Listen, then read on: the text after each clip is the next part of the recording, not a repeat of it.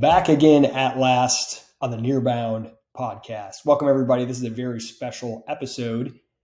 This was recorded live at the Nearbound Summit at the end of sales day. This is Jared Fuller, your host from this podcast, being interviewed by 30 Minutes to President's Club, the #1 podcast in sales.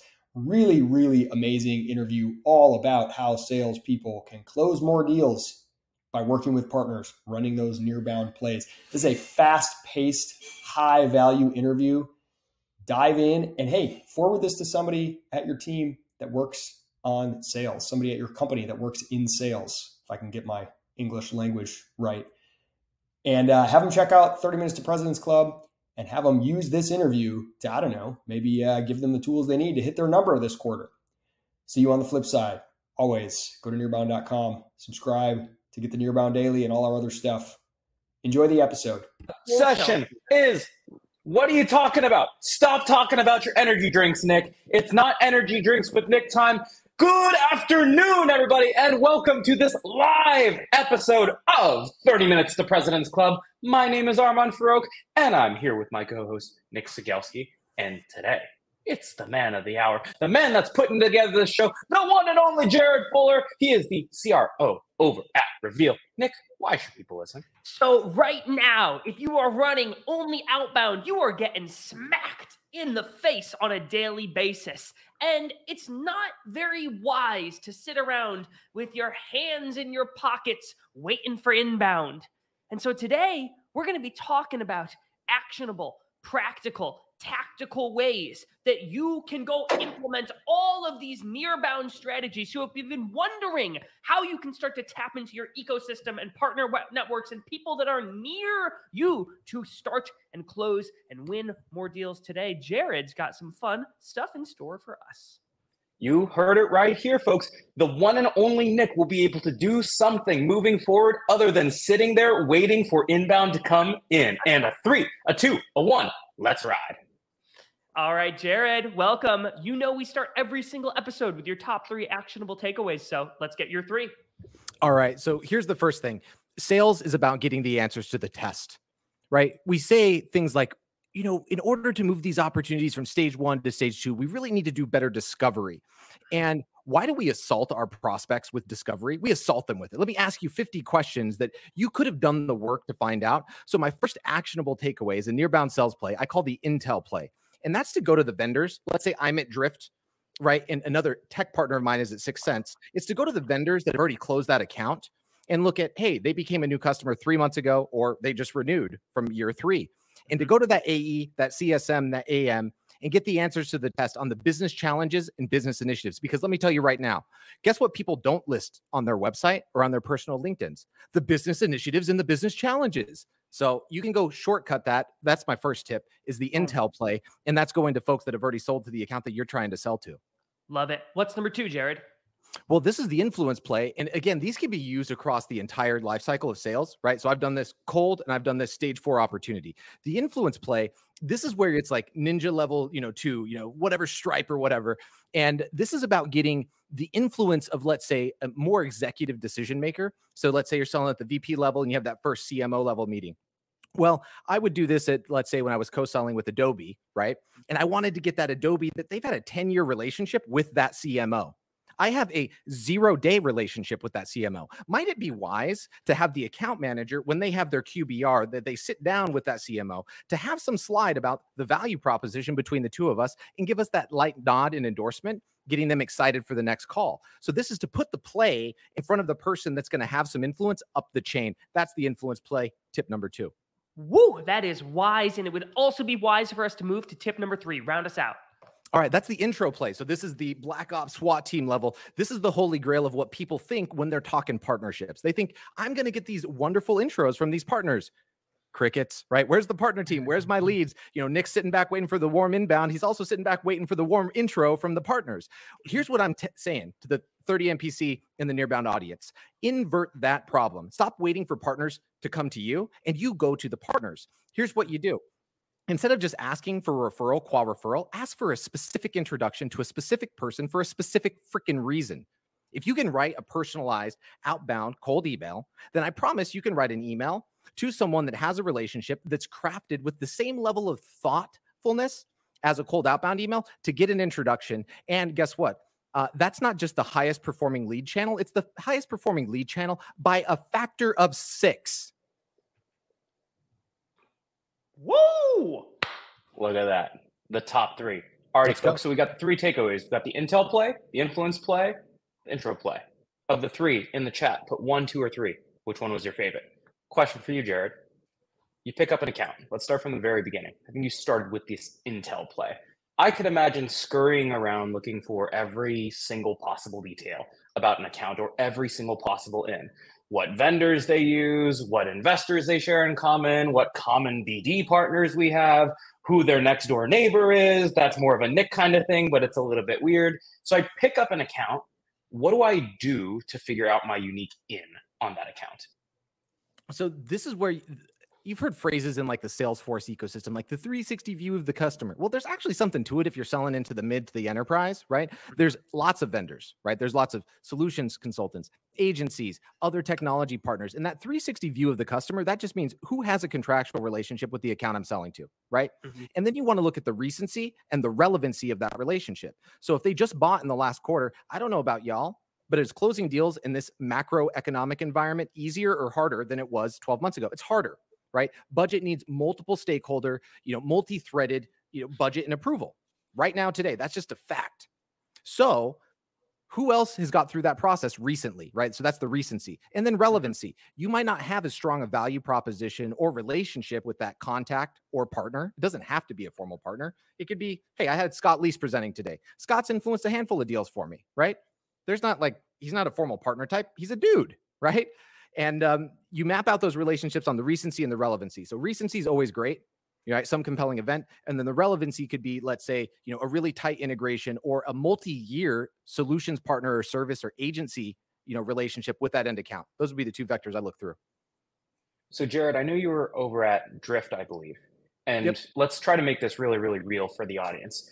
So if I'm picking up an account and I'm Drift and I'm trying to win my next Drift opportunity, what are some of the common threads that I can look for other than just brute force cold calling into this account that might get me a lower hanging fruit on this account? Yeah. So let's use the Drift in 6 Sense example. Whenever I left Drift, we were doing six deals a day where our reps were collaborating.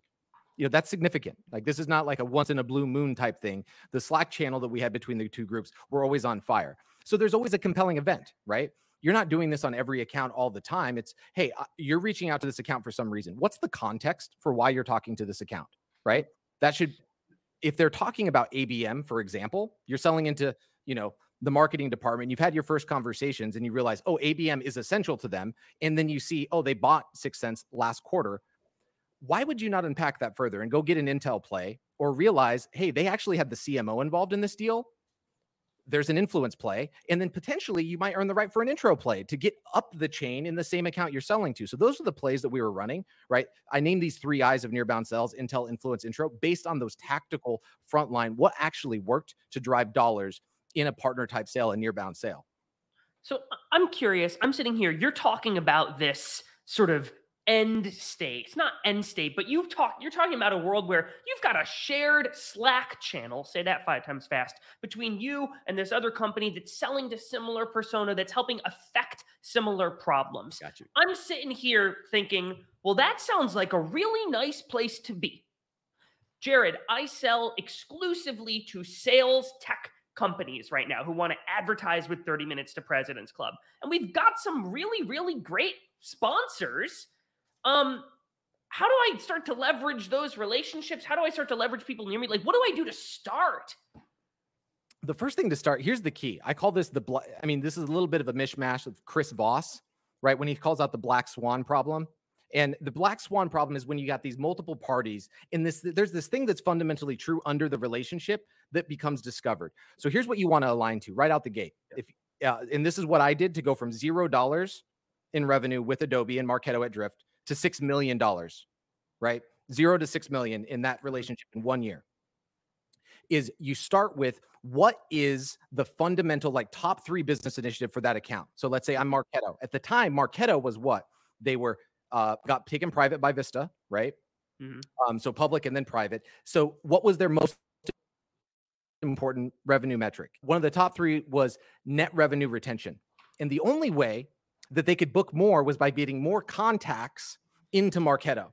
Well, Marketo doesn't convert contacts. It shoots emails out, right? Drift, the chatbot, comes in. We actually added more contacts to the database. Guess what CSMs were paid for? Net revenue retention, number of contacts in the database, right? So guess what I could do? I didn't have to figure out all of the strategy in the world and partner pill the CEO of Adobe or the CEO of Marketo or get Jill Rowley, who's in the chat, right?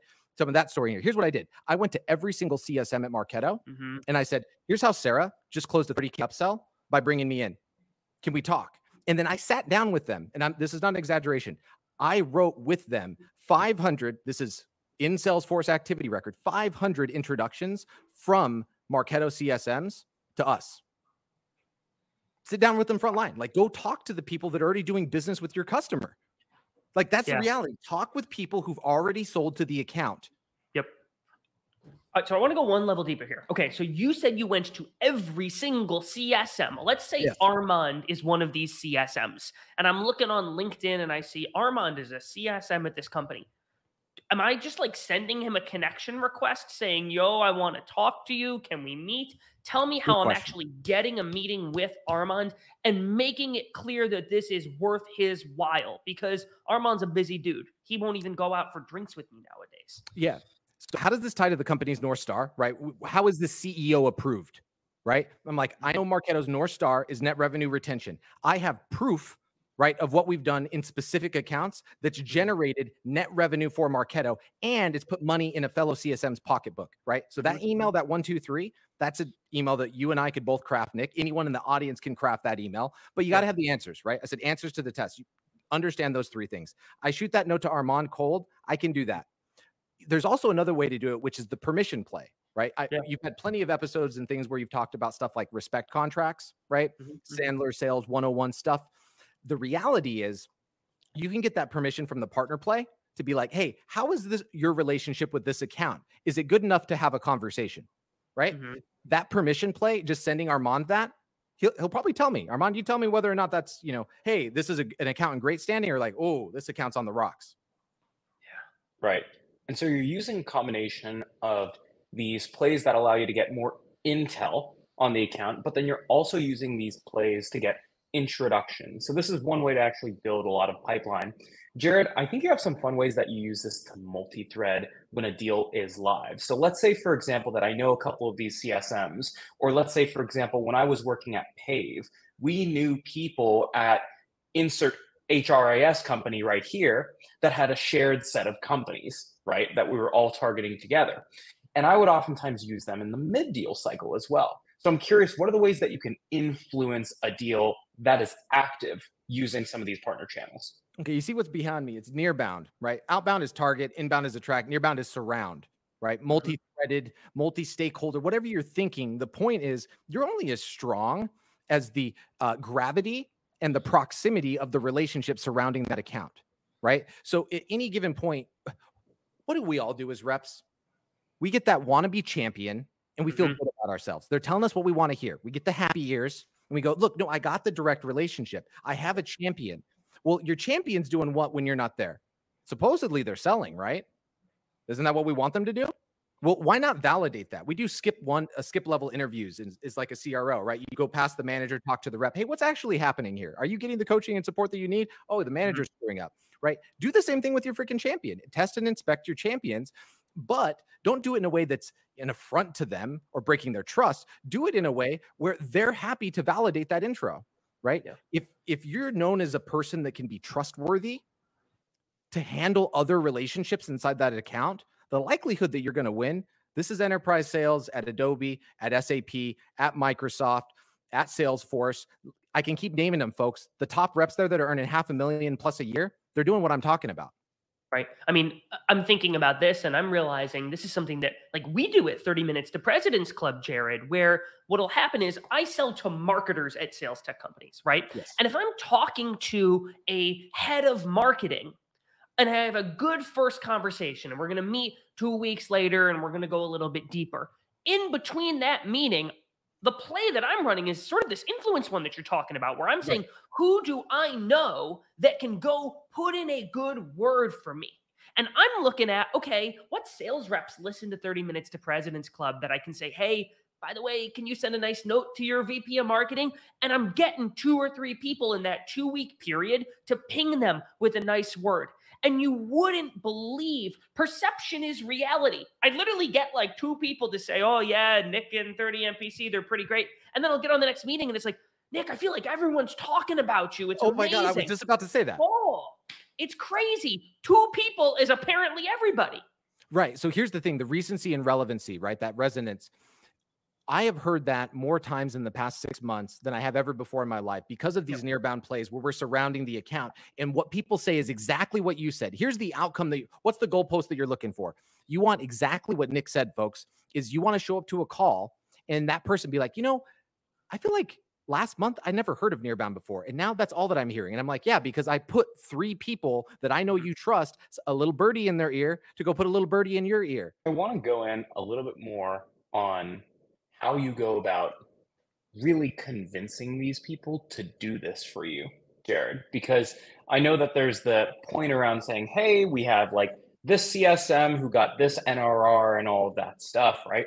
But you're asking for like pretty high level introductions from a lot of these other CSMs. And so how are you managing your book of partners tactically? Do you have a big Rolodex of all of the CSMs over at 6 Sense and you're staying on top of them? You're throwing lunches, you're throwing dinners. Are you meeting with these people one-on-one every so often? Because I imagine if I'm just asking for this stuff over cold email or over LinkedIn, it's going to get really hard for someone to advocate for me to do this big surround motion. There's 3 things I'm going to unpack for you real quick. The first thing is you don't necessarily have to go cold to that CSM or AM or account executive. If you do have a partner manager on your team, that's the whole point. Hey, here's my list of 100 accounts. Which 10, 15, 20 should I have relationships with our top ISVs or our top agencies, right? So build that Nearbound account list and then have your partner manager go do some freaking work for you. If you're in partnerships right here today, these are the plays that you should be doing, is getting the permission for Armand to connect with that CSM over at 6 Sense, right? That's a no-brainer, connection. You can track that in Salesforce. Hey, partner person, check mark. You did something, right? That's what you're supposed to be doing. The next thing I'm going to unpack for you is that in that play, what you're doing tactically with that individual is that you're not just taking them and, sending them the cold email and asking for X, Y, or Z. You're bringing this specifically, context. What do I mean by context? I mean that stop making it hard for people to help you. Stop, right? So for instance, if you're asking for an introduction, might it benefit you to think about like the work that you're asking the person to do is that I have to try and unpack your world and then write a personal email with my social capital on the line to someone that you don't know. Wait a second. Like that's a lot of mental gymnastics. And the first time I asked a high stakes, $1 billion CEO to make an intro, all that he said back to me was, write it for me. And I've never forgot that. I was like, oh, well, that's what the CEO of $1 billion company wants. Write it for me. Yes. Freaking write it for him. Be helpable. Make yourself the most helpable person on the planet is my clarion call to that point. Can you talk to me about what that ghost written note sounds like? Yeah, absolutely. So here's the thing is that like Jill Rowley's in the chat. She was going to be one that was on the show. So like, I'm trying to bring as much heat as I can, but she taught me something very important. Her and Sam McKenna have this phrase, show me, you know me, right?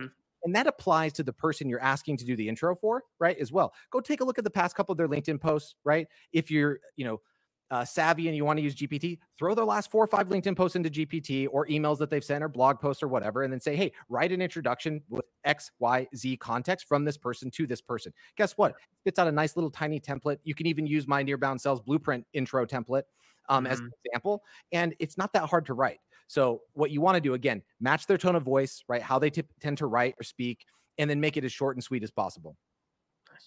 All right. So let's say I'm trying to get an introduction to Nick, right? Dangerous decision, right?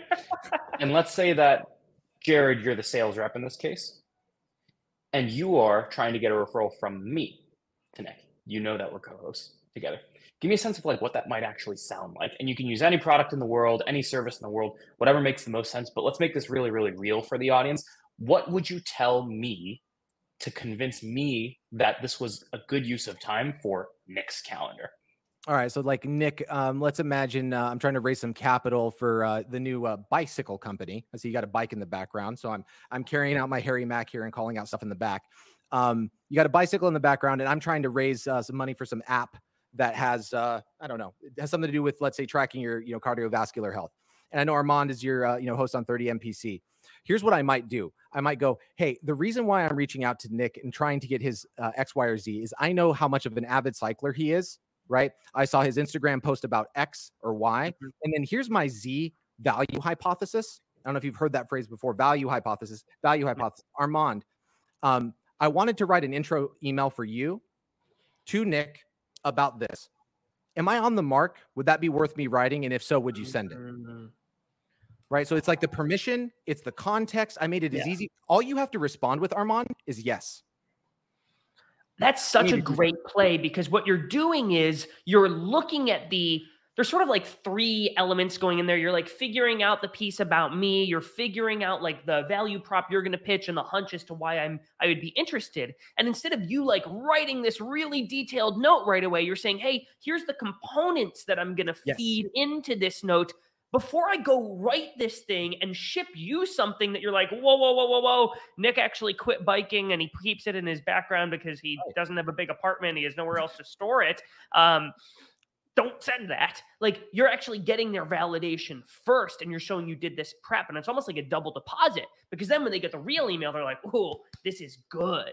Yeah. I mean, whenever you get known, like, so this is the thing I've seen about Rowley. I'll do some of this, bringing her in, is that she's the most helpable person on the planet. Her ability to communicate in SMS style, right? Convey context and then get an ask back and forth. So like, that's the other thing too, is you have to remember whenever you're doing influence or intros or intel from other people, communicate as if you're in an iMessage window, right? Like, be like, hey, X about Nick's bike, Y about, this thing, Z about this. Could I write an intro for you? Right? Like, think simply, and how executives make it easy for people to help you. So that's what I mean by that.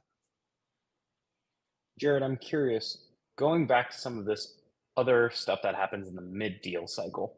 Yes. How do you balance the trade-off between, I'm going to try to get my champion to do this nearbound surround type of motion for me, versus, okay, I don't want to use my champion for this, and I'm going to use a separate referral channel to keep a separate line of communication. Because I could see on one hand, it's nice to have your champion empowered there, but at the same time, you're also like putting all of your eggs in the champion basket if you're only getting introductions from them.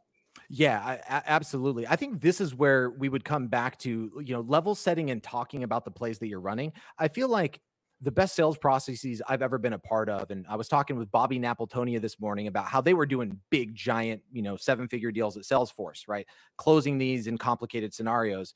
And how he goes about doing something like this is he'll make it extremely transparent about the process that they're about to run, right? So for instance, whenever I'm working inside of an account, like I'm actually saying, hey, and I'm going to have such and such reach out to your CRO, right? Tell them. Why? You're like, absolutely tell them, because there's one of two things that can happen, right? They'll say, okay, right? And they're totally chill with it, or they'll object. Well, guess what? In sales, we don't sell to good news. We sell to bad news. Objections is where selling happens, right? Here's the reality. If you're not running these plays, you're leaving an entire arena of objections unknown to you. Yeah. Right. Just by asking that. And if they're cool with it, then okay, I actually really do have my champion. I said, remember to test your champions. That's a perfect way to test your champion, but also help your champion, is to get other people to reach out to those contacts, not just them. That's right. Is you're getting behind this multi-threading motion. And oftentimes one of the things that you can do to take something off your champion's plate is you can change the voice. So for example, Nick and I will actually do this all the time when we're selling sponsorships together, where Nick will be working with a champion and I pretend like I know how to sell, but Nick is the one who actually sells all of our sponsorships. And sometimes he'll be like, I'm working with this awesome director of demand gen. I can tell maybe they're not talking to the content team as much, or maybe the CMO is new and we don't have a great relationship with them. Armand, would you send a one-to-one note to the CMO. And so that's one way that if we had a referral channel, it's even more powerful. And what happens is both Nick and I will be looking for who do we both know that knows the CMO that can make an introduction for us without ruining or sort of souring the relationship that we have with our champion. That's one. The other thing that I think is really, really impactful about this, Jared, is to your point around selling is you're selling when you're handling objections and whatnot. Oftentimes I find that folks will use these nearbound plays either at the beginning or way too late in the sales cycle. And I actually think one of the most impactful places you can use this type of play is think of it if you were ever playing Mario Kart as a kid. At the beginning of the race, you want to get as many booster pads as humanly possible to break away from the fray. Nick knows this because he loves playing Mario Kart. And so when things are going well early on in your sales cycle, you want to be peppering your champion with these nearbound referrals and this positive market signal, because that's going to tell them this is a deal that's worth multi-threading. It's going to add juice early on in your sales cycle. It's going to add things, it's going to accelerate your deal when things are going well, as opposed to trying to save it when things aren't going well or when you're being blocked. Well, what's happening here too is you are teaching them. You said, oh, it's worth multi-threading. It's worth them throwing their resources and their time and effort and attention towards meeting with you. If I'm trying to sell to a marketing organization and I'm just talking to a director of demand gen who's, yeah, this could be interesting. Yeah, I'll meet with Nick once a month. Well, budget's week out soon. Yeah. But if I'm meeting with head of content, head of demand gen, the marketing ops team, and I'm meeting with 3 or 4 people because they've been validated or we've been validated by these folks in their network, they take me more seriously and they invest more in me and teaching me about what they are trying to solve. Yes?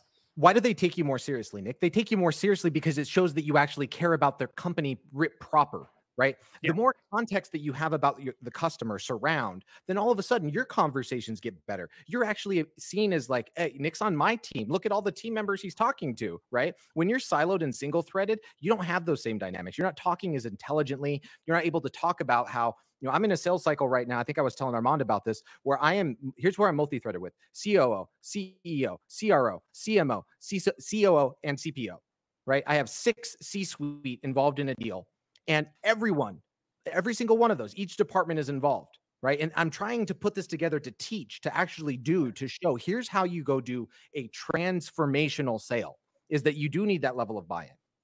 You think you're going to get that? You could do that. You don't have to do it at the C-suite, right? You could do that across the marketing department, just like you said. What stage of your forecast is that in? Is that best or worse? That's a Q4 commit, baby.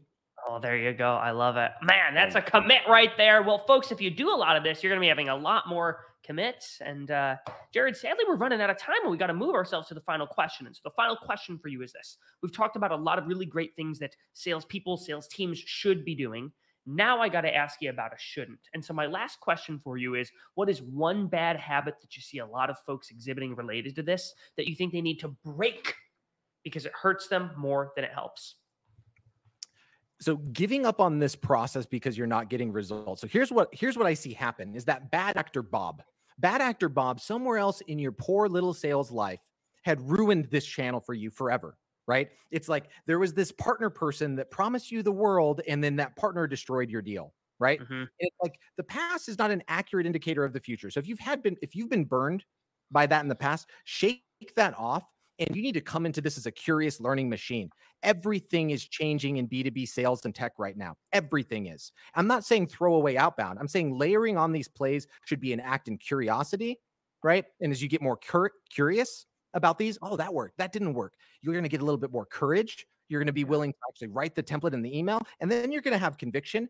And guess what? When you have conviction about this process, you end up being like the most effective salesperson in your organization. You're going to end up in President's Club, and you'll have relationships that follow you for 20 years.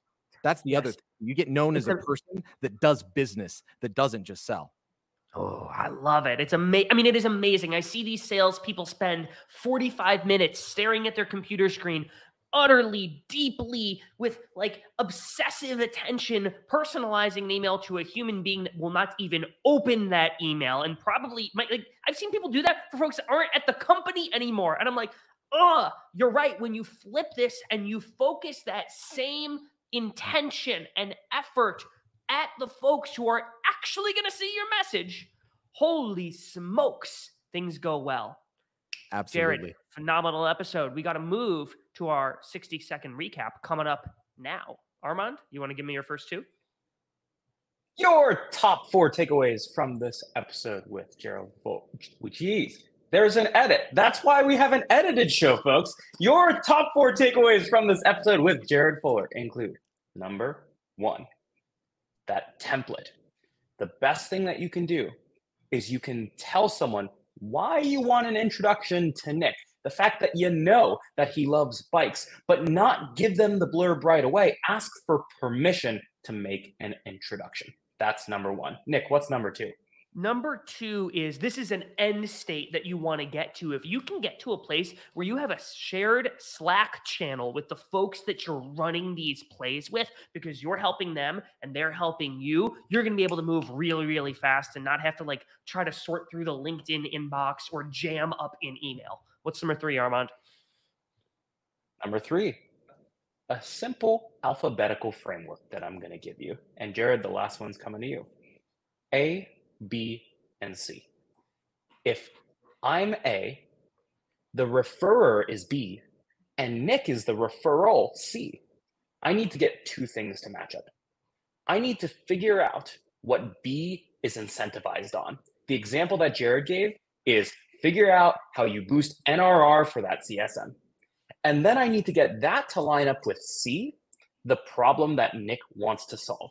If I can get those 2 things to match up, I've got an ongoing, never-ending referral chain.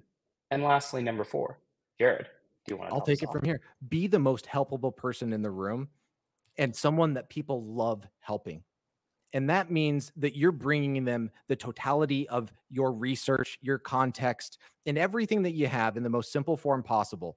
And I'll give you one final example of one time that I closed a $6 million deal on, where I sent the executive VP that reported directly to the CEO. I sent him 8 emails in a row, 8 months in a row, that all it gave them was context. I said, hey, here's what's happening in the account. I'm not asking for a meeting. Hey, here's what's happening in the account. I'm not asking for a meeting. I did that 8 times. And by the time we got to that 8 month, right, in an actual $6 million deal, guess what happened? I was very, very, very easy to help to get that signature across in procurement. Boom. Amazing show, Jared. Nick, how can people help us out here? All right. So if you liked the way that Armand and I interviewed Jared, we actually do this sort of for a living where we get to interview the smartest, best folks in GTM. And Jared, you're in that pool, my friend. This is elite, the best of the best. We do this a lot. If you want to check out 30 Minutes to President's Club, our whole premise is we only talk about things people can do, say, or write that very day to make a difference in closing deals, driving business. Jared, this was phenomenal. You are one brilliant mind. Thank you, my friend. Thank you all.